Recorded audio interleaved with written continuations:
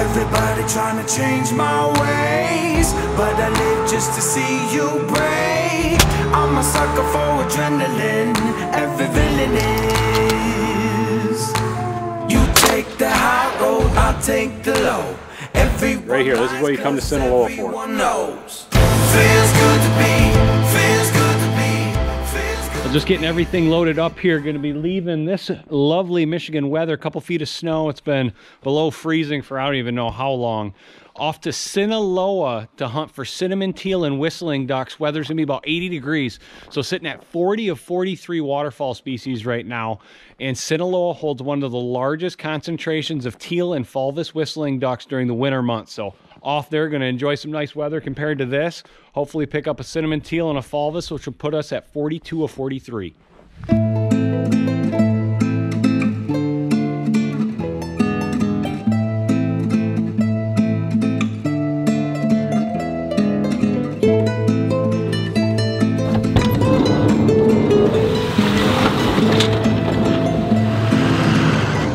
First morning here in Sinaloa. We're just pulled up. There's a giant marsh here. The guys just got the airboat set, and this time of year basically all the ducks from up north come here in winter for 2 to 3 months. So this place is loaded up with teal right now. Looking forward to it. We're getting in the airboat. They're going to take us. We've got some pallets that are going to keep us above the water, and it should be almost non-stop action all morning.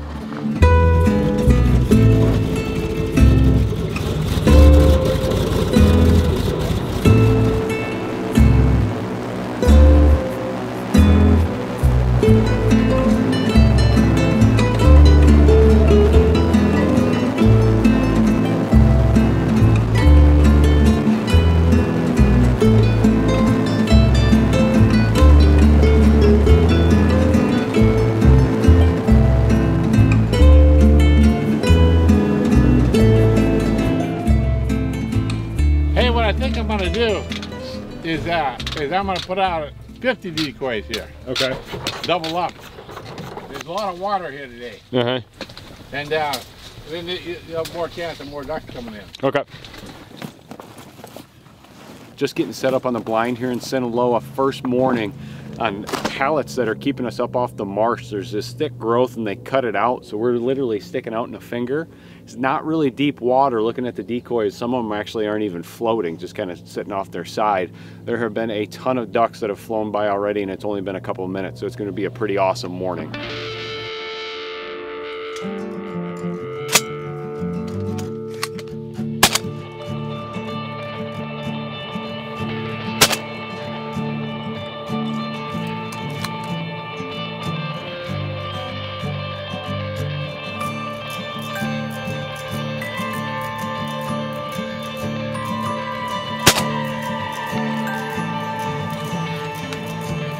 I got the Drake Spoonie I was looking for, a couple of them.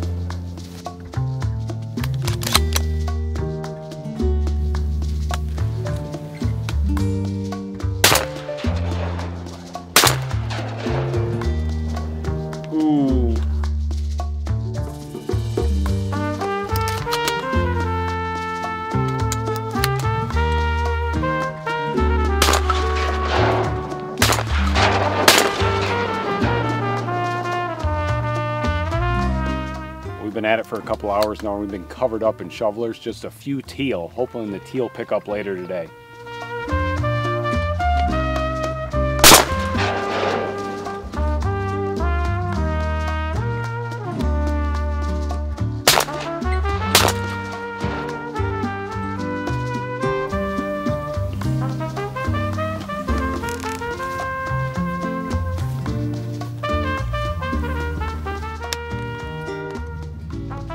Cinnamon Teal. Are you kidding me? Just had a group of teal come in, and that was the cinnamon we were looking for all day right there. Gorgeous drake.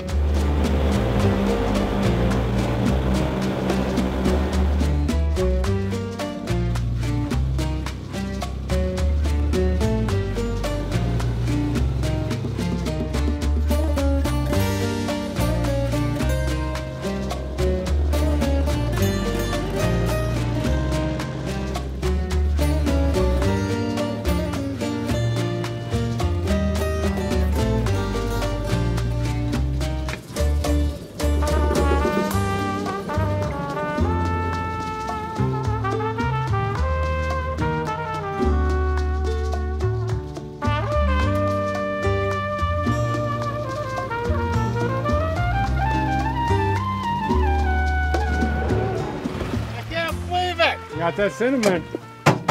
Came out of the middle of nowhere. Gee.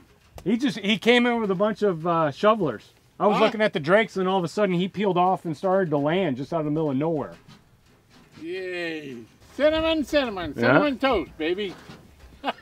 Well, this is what we came to Sinaloa for, a cinnamon teal right here. We've been covered up in shovelers just about all morning. We had a big group of shovelers coming in. I had 2 drakes that were picked out on the left-hand side. And all of a sudden this one started to touch down, and I picked out that it was a cinnamon right away. And what a gorgeous drake. Right here, this is what you come to Sinaloa for. I've been on the road, I've been doing shows. Now we eating steak, remember sleeping on the floor. We stealing at the gas station when the time was cold. In the kitchen, hot still trying to flip it out the stove. Rocking fake J's, praying that nobody know. Watch them take my dog away, it was way too hard to take a pose. Fight to see the light of day. Well, just wrapping up an awesome morning here in Sinaloa. David's back here, we're picking up decoys and the last birds. Gonna get everything packed up. We're gonna go scout for Fulvous Whistling Ducks for tomorrow. I might crash cause a good die young. Yeah, good die young. Push it to the limit, I can't go no more. Red light, no way, I'm coming back home. On dirt road, all on my own. I'ma be the greatest, write my name in the stone. Write my name in the stone. Yeah, I'm coming back home. Yeah, I'm coming back home. Write my name in the stone. Cause I'm coming back home. Cause I'm coming back home. Right back where I left because I know my people needed me. Diamond in the rough, I don't know what it is they see in me. Go down as a legend in my city cause we built the streets trying to spread the wealth. That's the easy way to do it. I like it. The bigger picture and it's way bigger than me. Can't be living like a king, but my people need to eat. If I got it, then you got it. We gon' get back on our feet, and I put that on me. I don't wanna live life fast or die too young.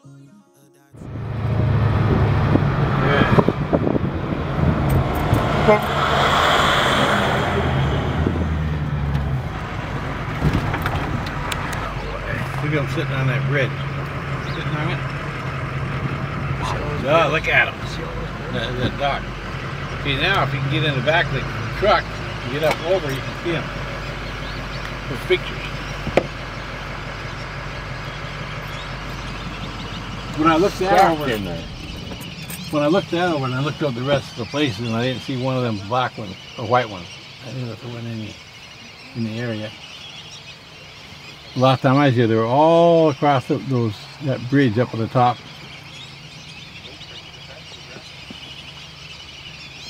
After looking at all these places where I knew they were, I thought, well, there's got to be one, right? Mm-hmm. If there's one, we got a chance to get them. Yeah. But I couldn't find one. And I thought, well, that's really strange. So I have a biologist that works for me. Mm-hmm. And he told me, he says, that type of species fly south in the winter from here. Okay.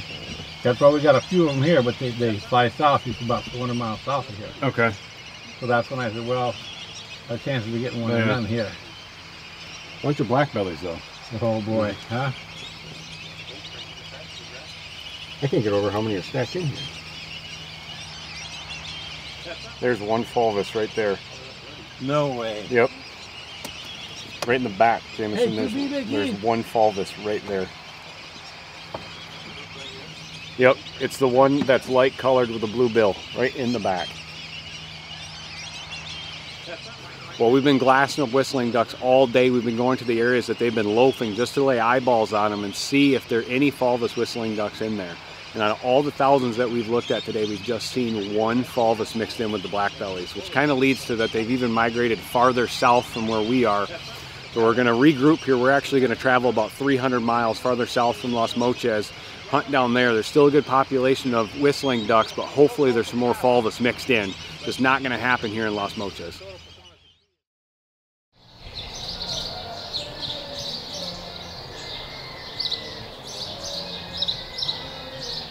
Well, thank you again. Thank you. I really got the enthusiasm.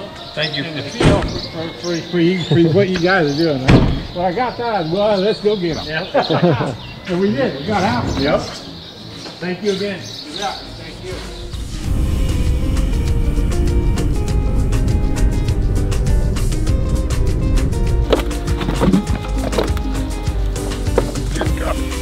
You did put me in there.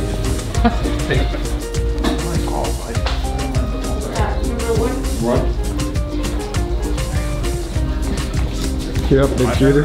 I gotta call you back. I gotta go. We took it like a jam. Oh, look at him, hand up. Look, I'll give it to me, man. Go try to go back farther. I can't. Any last words? Nah, man, I just had a great time on this trip. What do you want to say to your wife? I'm sorry we didn't do it light. I'm sorry about life.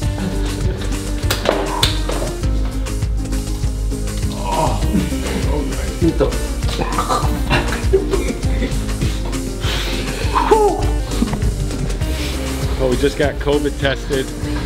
We have to be clean tested 72 hours before we go back into the state. So let's had that fun one way up in the back of the brain. I ain't sitting around waiting to die. 'Cause I could squeeze a whole lot. Oh! You want to see that one? You went down. Give her hell, Ricky. With the Cinnamon Teal now in hand, I can't justify leaving Mexico without getting a fulvous. Knowing that I'm only a few hundred miles away from number 42, going home now is not an option. This adapt and overcome mentality is intoxicating at this point. This is the part of the journey that I found myself addicted to. I've noticed myself becoming more hungry for success the closer I get to the end, and it feels like I'm just waiting for dessert to be served. With only 2 species left, and having most of the obstacles out of the way for Greenland, all stops have been pulled out. With one call to Matt Gindorf at WTA, I was on my way to Culiacan to find number 42.